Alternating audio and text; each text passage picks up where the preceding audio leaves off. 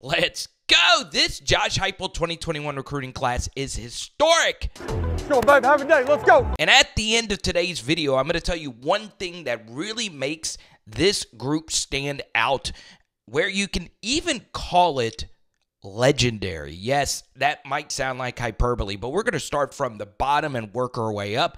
And in the background, you see Tion Evans, a really good running back that transferred to Louisville after only 1 year at Tennessee. But it's really the other two players at the bottom of this on-three composite that stood out. Dejon Terry gave Tennessee 2 really good seasons as a rotational defensive lineman. To go to Oklahoma his final year, he was still a good player, but he gave you 2 years of solid play. And Kamal Hadden, what else can you really say about him? Rattler, high and intercepted!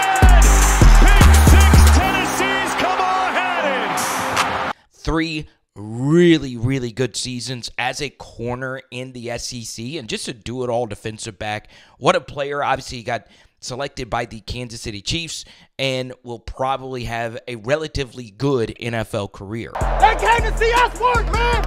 We done put the work in all summer, all spring, all camp. We ready, man. Hendon epitomizes toughness, grit, leadership, winning traits. The guy works endlessly every single day at his craft, almost being like a full-time coach as far as the amount of time that he spends in our offices. And at the same time, when he's with his teammates, driving them to be their absolute best and to climb every single day for our program to be its best. Let's go!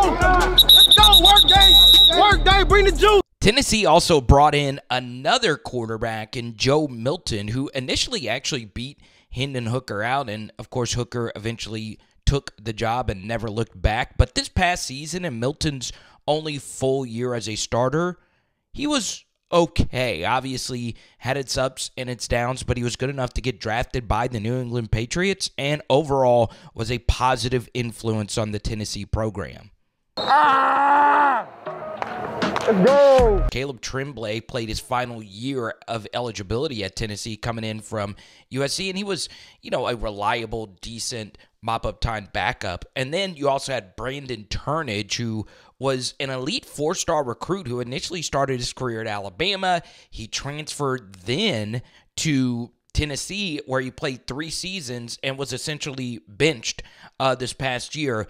His only INT was on a ball that was thrown literally right at him. So we'll see how he does in his final year at Ole Miss. So he transfers. He's a super senior with a final year of eligibility as a part of the 2019 class. And this has actually been his biggest career highlight, winning a spring game dunk contest. Hey, you had some nasty hops there, Brandon. I like to see it.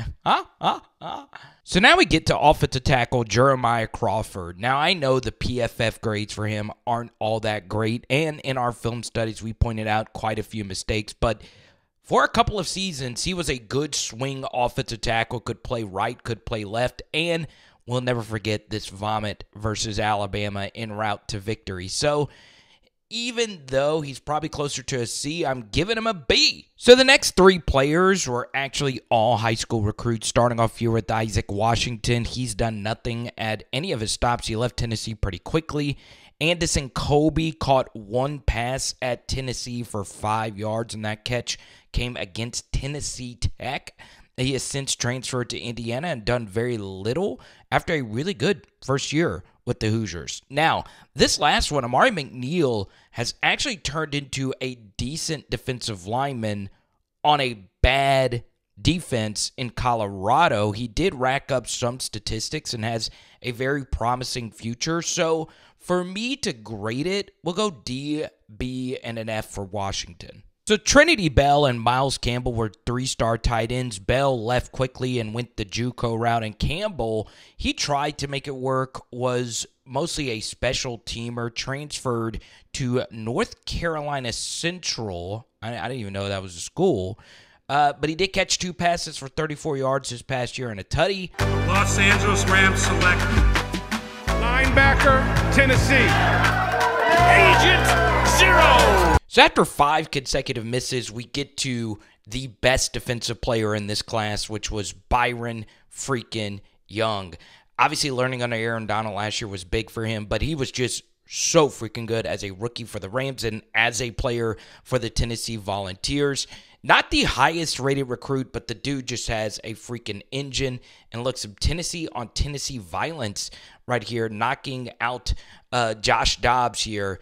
The guy is just an amazing, amazing football player. So Deshaun Rucker's a 3-star DB with elite speed, and at Tennessee over 3 seasons, he barely did anything at all. Faced some convenient injuries to stay at that 4-game limit. We'll have 2 years left at UCF. Now we get to William Parker, an early enrollee from Nashville, now at UAB, and in his first year as a starter, played quite a bit and got a decent PFF grade. But for both of them at Tennessee, we'll have to grade them a Dolly Parton. Julian Nixon and Walker Merrill, 2 very interesting pass catchers. Nixon left pretty quickly and went the JUCO route, Butler Community College, and now is at ULM. I don't think he's recorded a Division I Power 5 statistic yet. And in the background, I believe this is Walker Merrill's only career touchdown after 2 seasons at Tennessee where he barely did anything at all.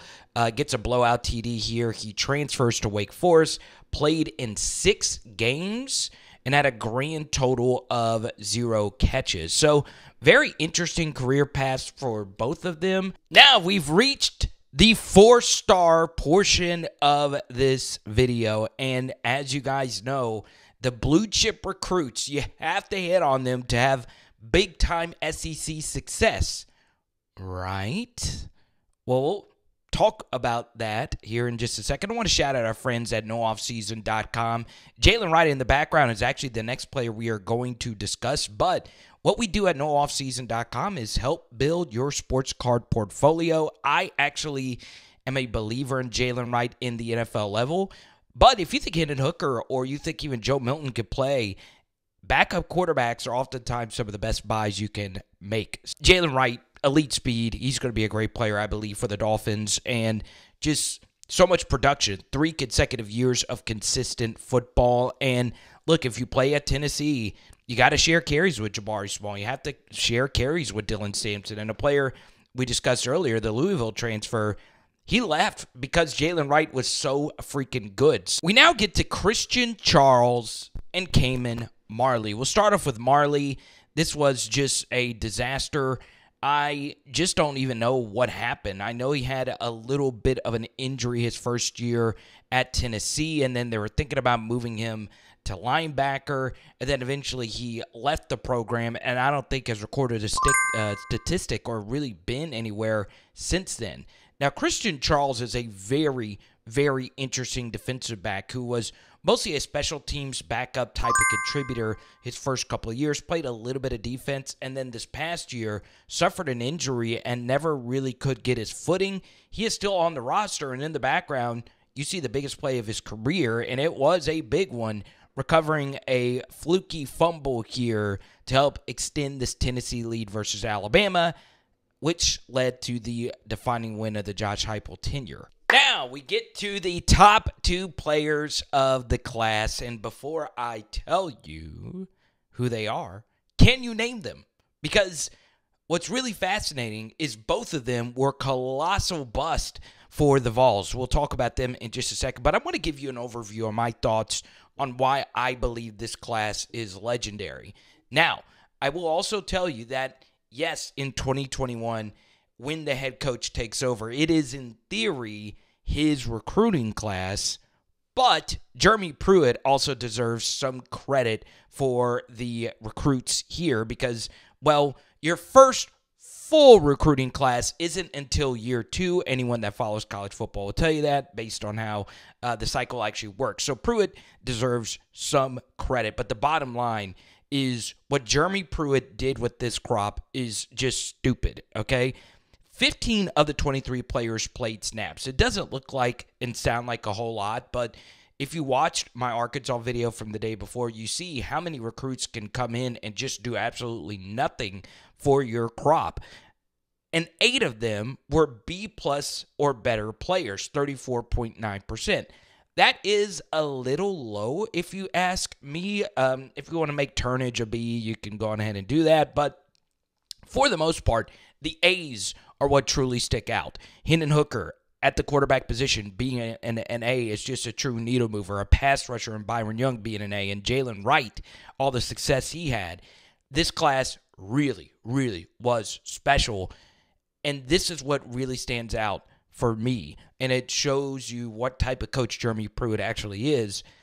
They could set an NFL record here with 3 different quarterbacks being drafted from the same recruiting class, which I would like to believe would be the first time that that's ever happened. Maybe Alabama or somewhere else. I know there's been a lot of 2 QB classes, obviously Mac Jones and Jalen Hurts, but that's not here nor there. Now, you're probably wondering, wait, we've only talked about 2 QBs. We talked about Joe Milton and, of course, Hendon Hooker. Well, the second highest rated player in this class is actually a QB, and his name is Kaden Salter. Obviously, he transferred to Liberty. Obviously, his Tennessee career was a disaster with a bunch of off-the-field incidents that ended it before it even began. And it was probably better for all parties involved for him to move on to Liberty, where he is a very intriguing NFL draft prospect. Does he get drafted next year? I would like to think that he does, because his tools are absolutely unreal. And the final highest-rated player in this class was Aaron Willis, who did absolutely nothing as a 4-star linebacker out of Virginia. But once again, for this class to be as productive as it was, and the highest-rated player was a national 268 4-star, that is truly, truly spectacular. Now, a lot of it has changed with the transfer portal and all of that. But, man, I tell Tennessee fans all the time, and I know I've had a lot of success with Tennessee videos. I'll call a spade when I see it. Jeremy Pruitt is a very special football coach. And I know with Tennessee and Oklahoma joining, it's going to change some things. But, man, he is so freaking good. Now, will Nico be a Hendon Hooker type of player? We'll see. A video's floating in your face. My thoughts on Nico in the spring game. Check it out. It is Power Hour SEC. Boom. And tonight, we're doing Slam and Salmon, baby. Let's freaking go.